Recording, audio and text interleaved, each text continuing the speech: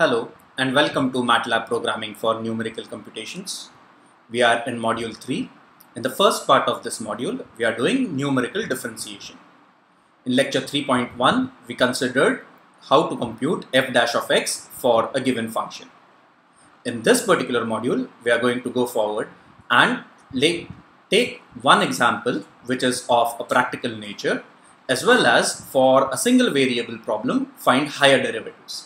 Specifically, we are just going to look at f double dash of x for a couple of example problems. So in the previous lecture, we have seen how to compute the first derivative. Now instead, if we want to compute the second derivative using central difference formula, we get f double dash of x is f of x plus h minus 2fx plus f of x minus h divided by h squared. Instead of writing x plus h, x and x minus h, I have given subscripts I plus 1, I and I minus 1. This central difference formula, just as we had seen in the previous lecture, is h to the power 2 accurate. You recall in the previous lecture, f dash of x was given as f of x I plus 1 minus f x I minus 1 whole thing divided by 2h. That was the first derivative using the central difference formula. This is the formula for the second derivative. This is the formula for the third derivative, and so on and so forth. We can compute formulae for higher derivatives. Over here, this should be h cubed and not h squared. In this lecture, we are only going to concern ourselves with the second derivative over here. So let's look at the problem again. F of x equal to tan inverse of x. And let's compute f double dash of x. Okay, let's go on to Matlab, and we wanted to find f double dash of x at x equal to a, and a is 1. Let's say h was 1e minus 4. Okay, so we wanted to compute f double dash of tan inverse. F double dash is given by this particular formula. So true val equal to 2 multiplied by a divided by 1 plus a squared, the whole squared, negative of that. And I'll just put a negative sign. This is what our true val is. So true val is minus 0.5. Let's compute the numerical derivative using the formula given over here. That is a plus h minus 2fa plus f of a minus h divided by h squared. F is nothing but a tan. So numdiff equal to a tan of a plus h minus 2 times a tan of a minus 2 times a tan of a plus a tan of a minus h. A minus h. Let's put this all in brackets divided by h squared.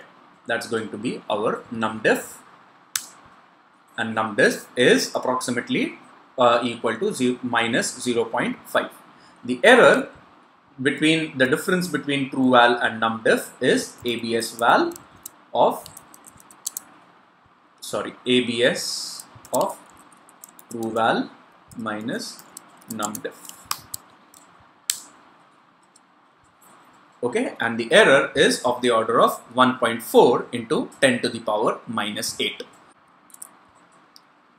Okay, so now that we have considered f double dash of x for tan inverse of x, let's go on to the next example. This example was taken from the computational techniques course, module 6 part 2. For this, f of x was 2 minus x plus ln x. What we are going to do today is to find f dash x and f double dash x for this particular function using central derivatives. I recommend what you may probably do at this stage, if you have not already tried to solve this particular problem from the previous lecture, is perhaps you can pause this lecture and take a few minutes in order to try solving f dash of x and f double dash of x for this particular example. You may probably do it for just one value of step size h. Let's say you take h equal to 10 to the power minus 4 and try to solve this problem. Okay. Meanwhile, I'll give you the solution for this problem in Matlab as well. Okay. I have cleared the screen. Let's say edit numdiff2 numerical differentiation for the second problem. 2 minus x plus ln x. Okay, let's say we wanted to find this at let's perhaps say that we wanted to compute this again at x at a equal to 1 and h equal to 1e minus 4. Okay, f1, let's say we call f of x plus h as f1, f of x equal to f2 and f of x minus h equal to f3. So that's going to be 2 minus a plus h. In fact, let's write it this way: x equal to a plus h, f1 equal to 2 minus x plus log of x. Okay, and we copy paste. Okay, x equal to a and f2 equal to this, x equal to a minus h and f3 equal to this.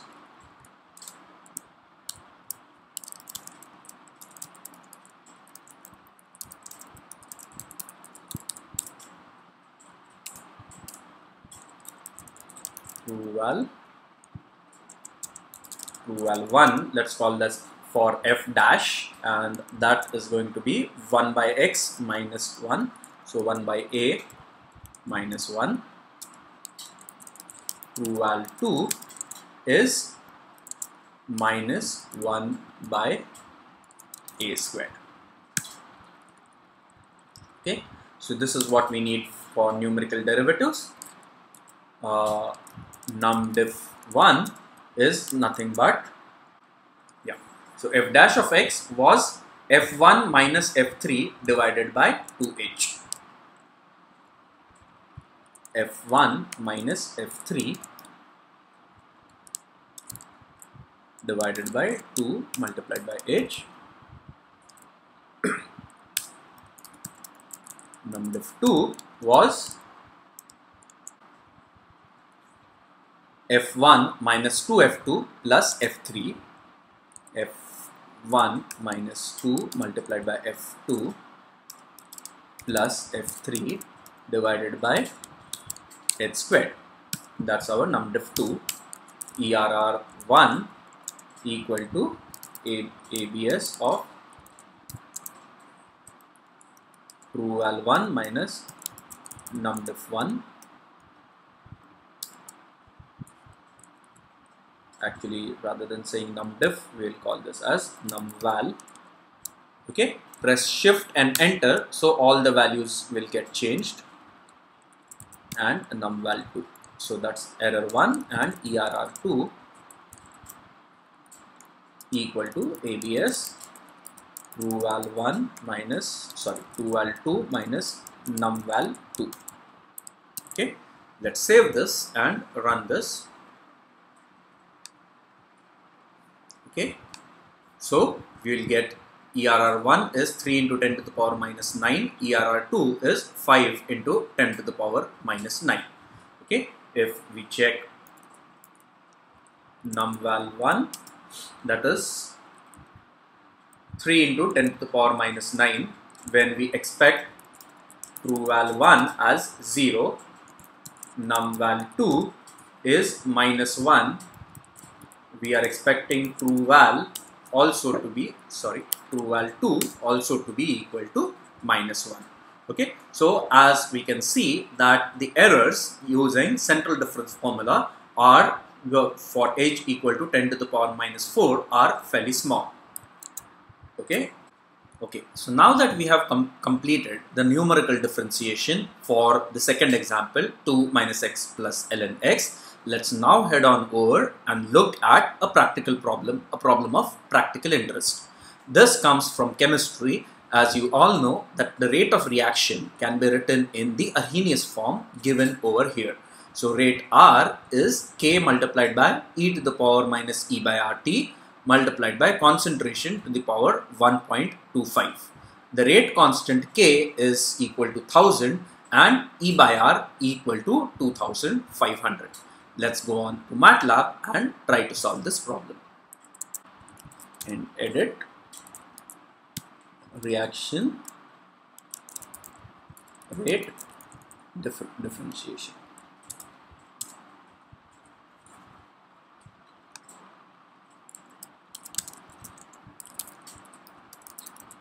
R equal to K multiplied by e to the power minus e by RT multiplied by c to the power 1.25. Okay. Constants K equal to and e by R equal to. So K was 1000 and E by R is 2500. Okay.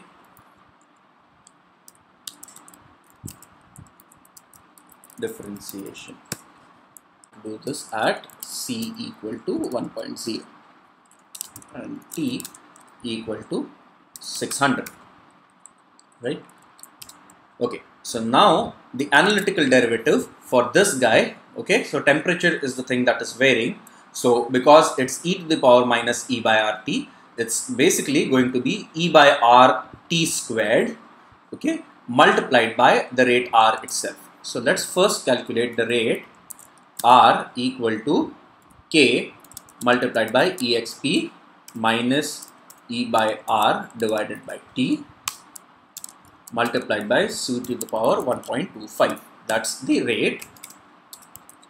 True val is just going to be equal to R multiplied by E by R divided by T squared. That's our true val. Okay. Now, then for the numerical differentiation, we want to calculate R1, and R1 is going to be nothing but K multiplied by e to the power this guy, but instead of T, we will have T plus H. Okay. So let's just copy this. Okay, and we will put T plus H over here using central difference formula. Let's copy and paste this over here, and R2 is going to be this, but it's going to be T minus H. Okay, and num val is going to be equal to nothing but R1 minus R2 divided by 2 multiplied by H. Now the question is, what is the value of H that we need to take? So H, let's just take that as we have been doing this before. Let's just take H equal to 1 multiplied by 10 to the power minus 4. Okay, and error is going to be equal to ABS true val minus num val.